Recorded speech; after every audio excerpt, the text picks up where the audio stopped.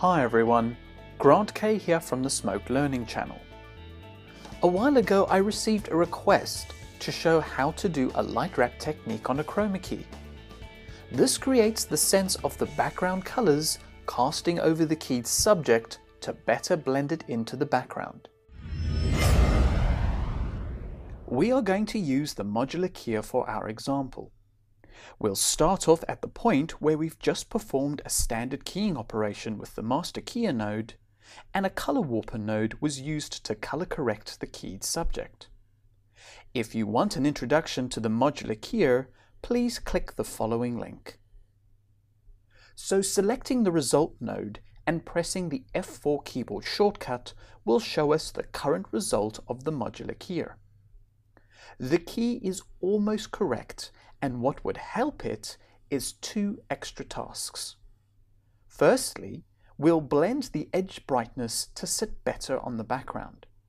And to finish the key off, we'll use a light wrap technique using pixel spreading, which will bleed the edge colors from the background over the keyed subject. This will further integrate our key into its background.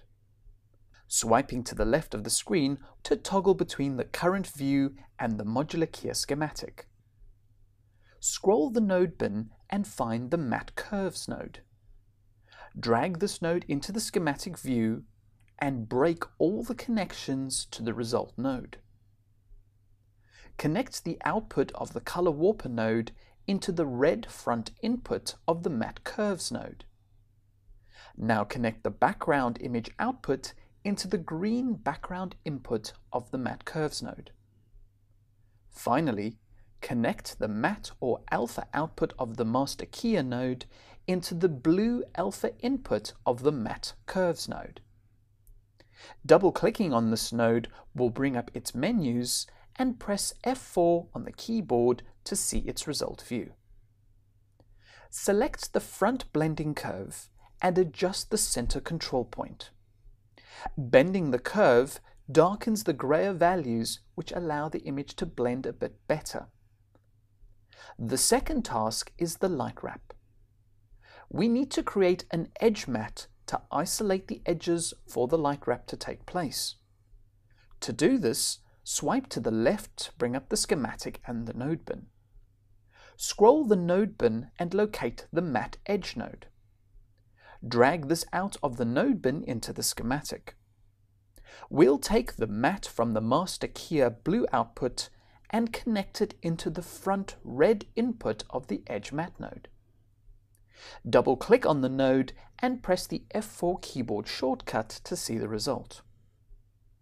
To create the matte for this light wrap, ensure that Edges is turned on. Set the Edges mode to Advanced. This gives you greater control over how the edge mat is created. Now set the edge width to 0. Uncheck the proportion button under the softness slider and increase the inner softness to 3.0. This will grow the softness edge mat on the inside of the key so that the background will blend over the edges of the keyed subject.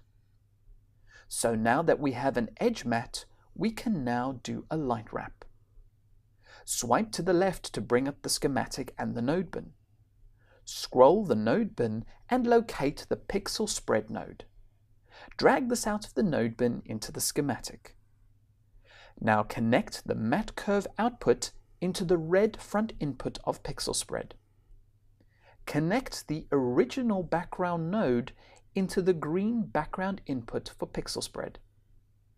Finally, connect the output of the matte edge node into the blue matte input of the pixel spread node.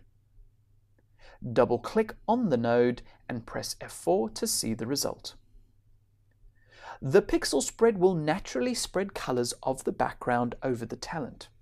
This is not the same as simply layering a semi-transparent version of the background over the key. We want to create a natural fall-off of color so that this can be surrounding the key, and this cannot simply be achieved by just layering. For a natural spread of the color in pixel spread, set the spread type to interpolate. Now we want the colors to spread into the matte, so set the spread mode to contract.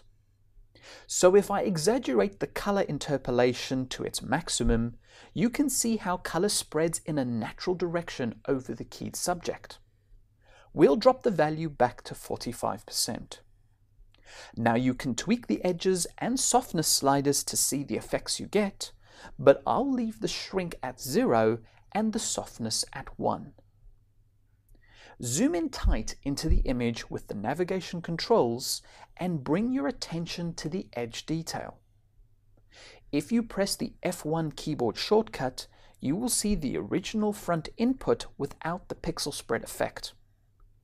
Press the F4 keyboard shortcut to see the result with pixel spread, and you can see the difference. Finally, we need to connect our results to the result node so that the Modular Keyer can process the result. Connect the output of the pixel spread node to the red front and green background inputs of the result node. The matte input we must use is the original matte coming from the Master Keyer node, as it will have the full matte including the edges that we isolated for the light wrap. The light wrap technique is one of the many methods to ensure your keys always blend correctly with their backgrounds. If you want to know any more information about Autodesk Smoke, or you'd like to download the free 30-day trial copy, just go to autodesk.com/Smoke for Mac.